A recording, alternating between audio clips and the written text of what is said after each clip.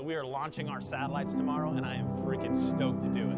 Oh, it feels great, man. Like, my heart is like pumping with excitement. I'm feeling excited. I'm feeling nervous. I guess I'll say most of all, I'm feeling really proud of what this team has been able to accomplish. It's been amazing to see production and everyone kind of put their souls into it. I mean, people have been working for the past year non-stop. You have to be locked in as an engineer. You have to be locked in as like an environmental test engineer as well. Everyone who's in this company has to know what they're doing and has to do it correctly. So it's crazy to see something that was once on our computers, it's bolted inside of a rocket. It's like actually getting ready to go to space. We'll never physically see it again, but we'll be able to see the data now, because that's what I do. We're doing something that's never been done before, and it's gonna be so freaking cool. I'm really looking forward to like jumping up and down with my colleagues, you know, like, and just like seeing the birds go up. And you know how beautiful it is when you tell your loved ones, your family, and everyone say, hey, you look up in space and you're like, I'm part of this. I helped build this. I'm so excited for people to be able to connect to the internet for the first time, and the fact that that's going to happen to people around the world in the next few months because of our work is deeply meaningful to me. There are people here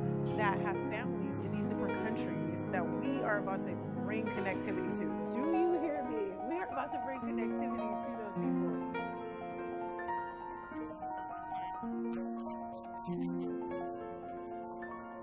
In the words of the great Bruce Buffer, it's time!